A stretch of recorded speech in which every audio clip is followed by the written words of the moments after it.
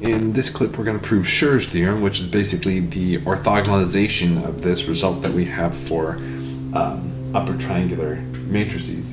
So we've seen before that operators there's always a basis for which an operator has an upper triangular matrix. And so now we're just going to add to that, there's always a basis which is orthonormal for which the matrix is upper triangular.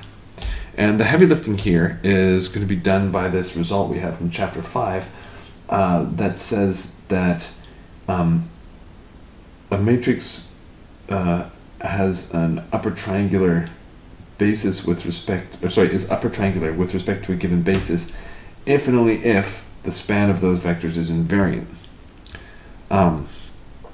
So I paraphrased a little bit, but that's basically what it is. So let's see. So by Theorem 5.27,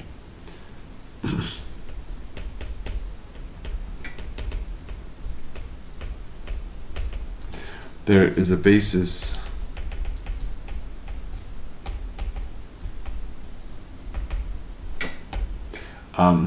for which T is upper triangular.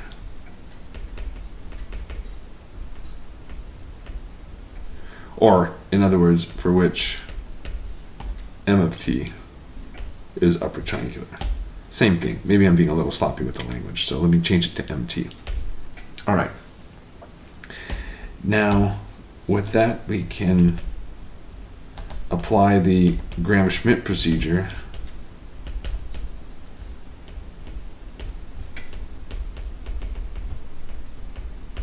to get a corresponding orthonormal basis.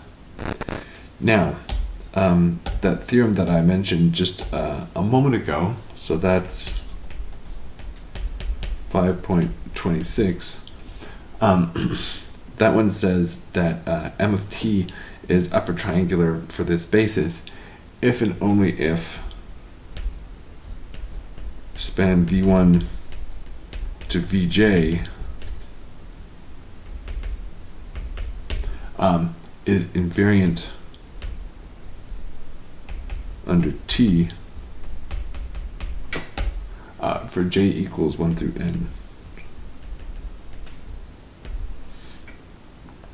Okay, but from our previous result, we saw that the span of the EJ is equal to the span of the VJs all the way through.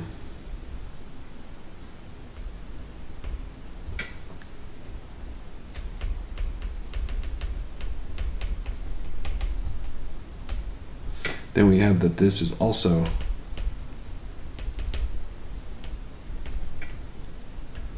invariant under T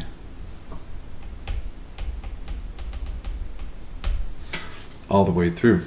But then that same theorem, 5.26, says, oh, well, if all these guys are invariant, then the matrix of T is upper triangular.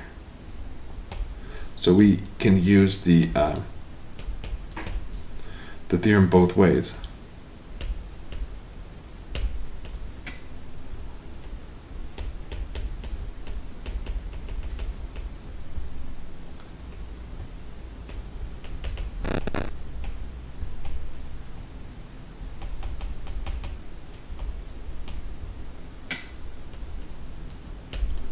And that gives it to us.